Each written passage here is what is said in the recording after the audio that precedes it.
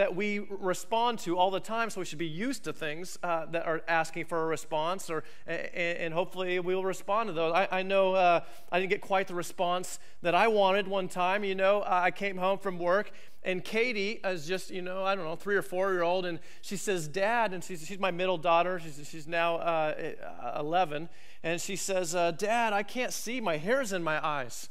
And I said, well, man, I'm a guy. I'm your dad, and I always got a solution for a problem. So I grabbed a pair of scissors, and I just cut across the top of her forehead, and she could see. And I thought, man, see, I took care of that. But then when her mom got home, she came in the door, and she immediately says, Katie, what happened to your hair?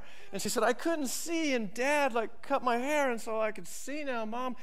And it wasn't a response I was expecting at all, because rather than any kind of appreciation or anything for my good deed, she ran to her room and began to cry in our bedroom. And I thought, man, not the response I was hoping for.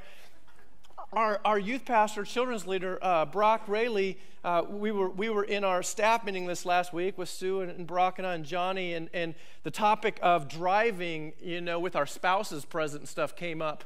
Sue was saying she came back from her vacation, and Steve wasn't feeling very good, but he insisted on driving all the way back from California, and Sue goes, how controlling Steve is. I said, yeah, he's OCD, only with Steve we call him CDO, because even that needs to be in alphabetical order for him to be okay with him.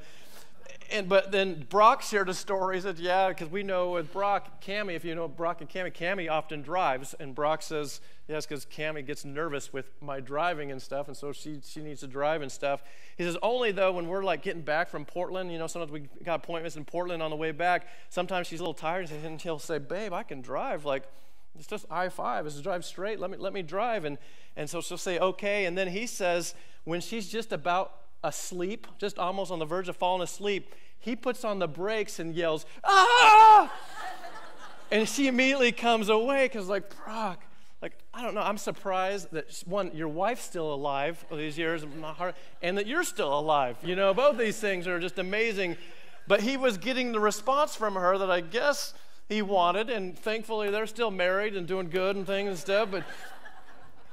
But Palm Sunday is also about a time of response. Palm Sunday is kind of an era in which I'd say there was a fickle response, because as Chelsea said in her music, there's a time where Jesus is coming to enter in Jerusalem, and people go before him, and they're laying down their cloaks, and even it's called Palm Sunday because they're laying down palm branches, and kind of what they would do in sign of a king coming into a city. Like a king is coming, they'd lay down palm branches in front of him celebrating that, and they say things like, Hosanna to the Son of David, blessed is he who comes in the name of the Lord, Hosanna in the highest heaven.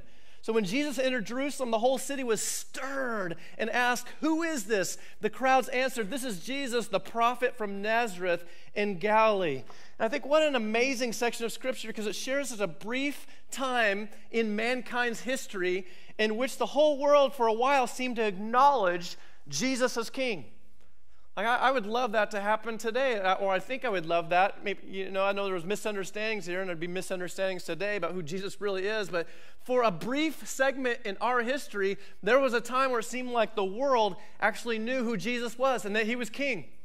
He wasn't just compromised or thrown to the side, or and not really paid attention to. They thought, wow, he's a king. And at some point in the Scripture, Jesus says he would never entrust himself to men, because he knows us. He knows mankind.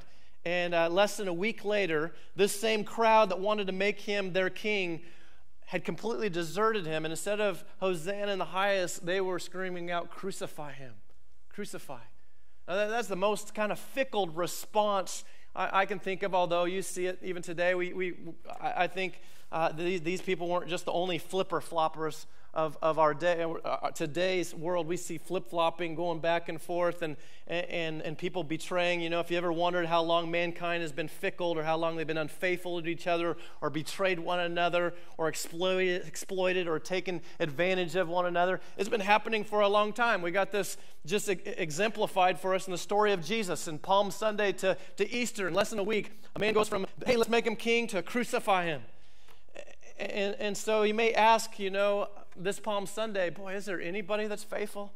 Is there anybody that will continue until the end? Is there anybody that really loves Jesus with all their heart and things? And I think it's important on Palm Sunday. I try and make a tradition of Palm Sunday to help some people feel the bitterness of the cross before they get to fully appreciate the victory of the resurrection that we'll talk about next week. I think we need to feel the bitterness. We need to know that the sin did enter the world and things are not as they should be and things are broken in mankind. If you just read the papers or watch the news, you'll know there's some brokenness with mankind. Things are not as they should be.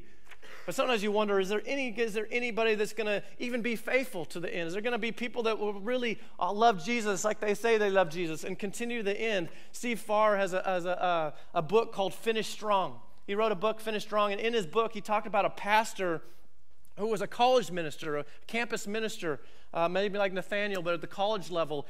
And he had a staff of about 20 people that was trying to reach this campus for Christ, and they loved the Lord together, and they had people coming in. And this group, even after they graduated from college, as they were doing college ministry together with the staff and stuff, they graduated and went on to other things. And Steve Farr's friend that wrote this down said he cover of his Bible. As people that made a pact, they were going to serve of the Lord until the end. And he said throughout life, this man would touch base with his friends, and as he